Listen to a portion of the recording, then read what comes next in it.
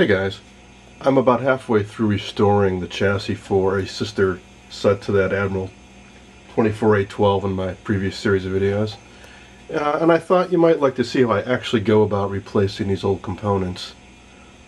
As you can see, here's all the new capacitors in yellow and new resistors in blue.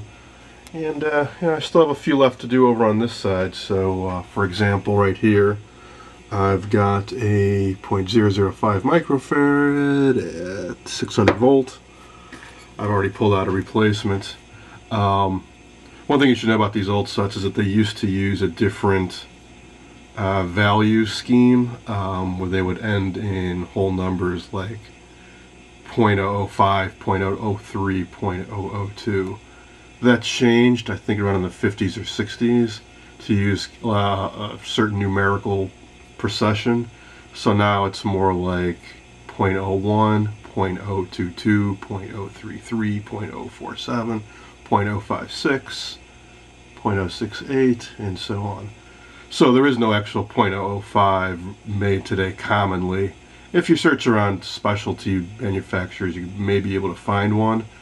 But also keep in mind these old components were typically plus minus 20% in tolerance. So a 0.0047 is just fine. So that's what I've got pulled out here. And it's rated at 630 volts, so replacing a 600 volt cap will be just fine. Now to get these old parts out, these are mounted on terminal strips. The old leads were wrapped around and then soldered on. Two basic techniques I use. If it's in a crowded area and there's other parts attached and I'm not going to be replacing those, I will just clip out the lead and leave a little tail sticking off, like a 1/16 of an inch or so of the old metal lead. I will take the new part and take a lead and wrap it around like a nail to make a corkscrew out of it, or like a little pigtail, and then just slide that over and solder it on.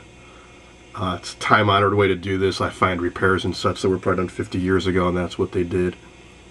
Or you could also just cut this short and wrap the lead around the post, but that gets messy.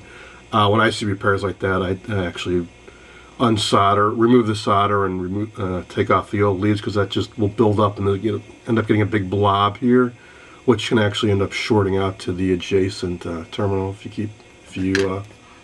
keep building up the solder like that. The other technique I use is to use solder braid and actually remove all the solder and unwrap all these leads and get down to the bare metal terminal. I especially do that if I know I'm going to be replacing, like, say, this resistor here and this resistor here, so I'll be replacing all the parts anyways. Might as well just take them all off. In fact, I go through a lot of solder braid because in these older sets they use a lot more solder than you might be used to if you work on more modern, like, circuit boards.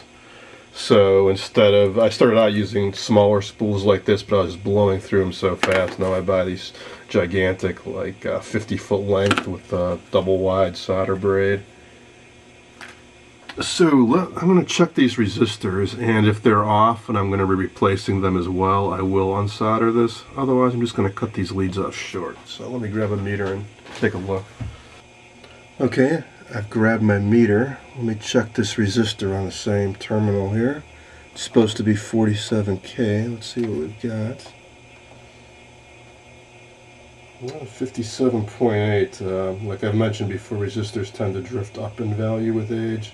That's pretty far off, so I'm going to be replacing it. So I'm going to actually remove all the solder from that terminal.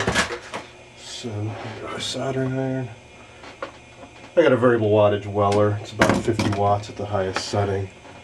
These older sets with these larger terminals and such, you're going to want maybe a larger wattage iron than you use for circuit boards. So let's see.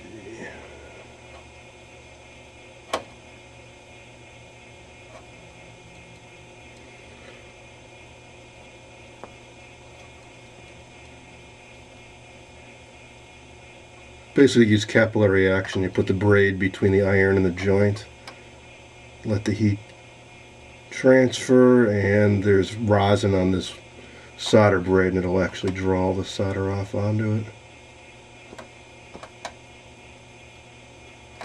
And like I said, there's a lot of solder on these old joints. Just to do one of these, you can use a good 5 inches of this stuff.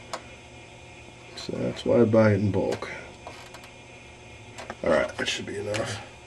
Now to unwrap these, take a really small pair of needle nose pliers and get in there and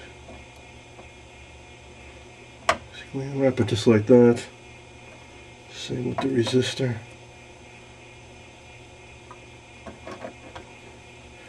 And one more.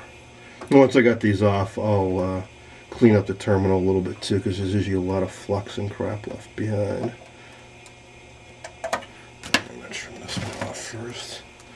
They can be kind of tough to get into these sometimes. That's why I say when you're tight quarters, I just will use the pigtail method. Alright, there we go. So let me clean off the other lead, and then I'll wrap on the new parts and show you the final results.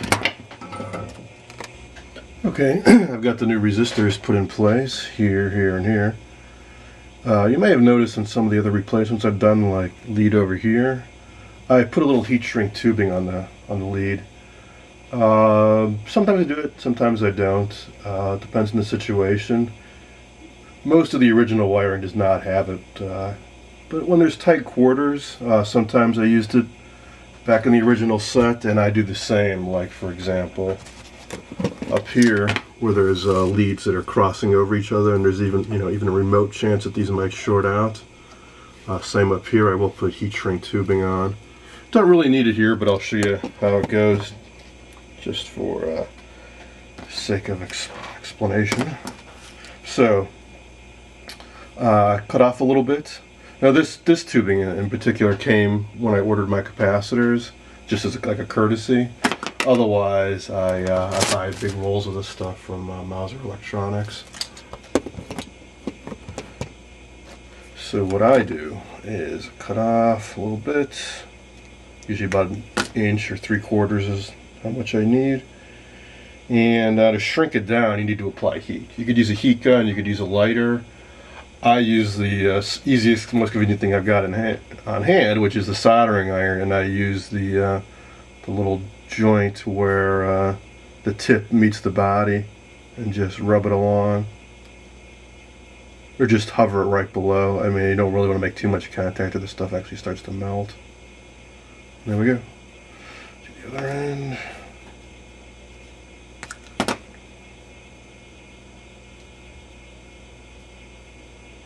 And I suggest you put the heat shrink tubing on before you do any bending of the leads, because it'll make it a lot easier.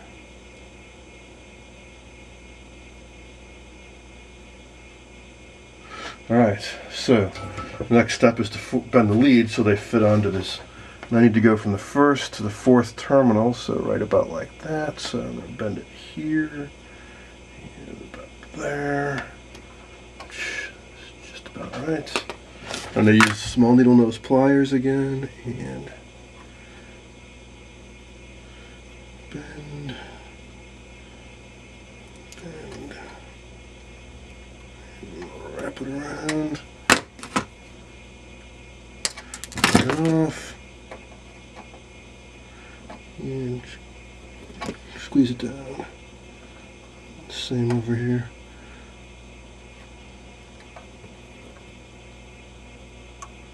You cut these leads in little bits of wire, go flying. It's not a bad idea to keep track of where they land, because could very well fall into something else and get caught and shorted out when you actually power up the set.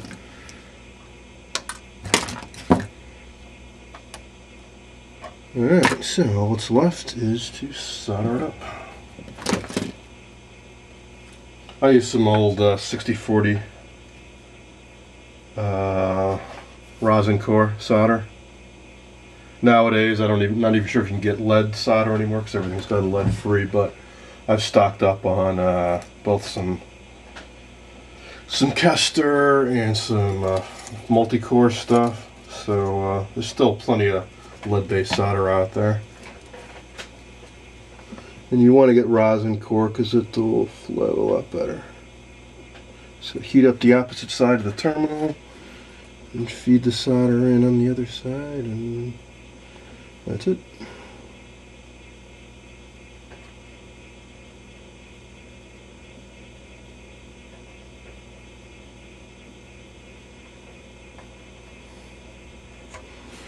Alright. So that's all there is to it. And once that cools down a little bit, I'll take a Q-tip and some alcohol and clean up the joint a little bit. And then move on to the rest of the set.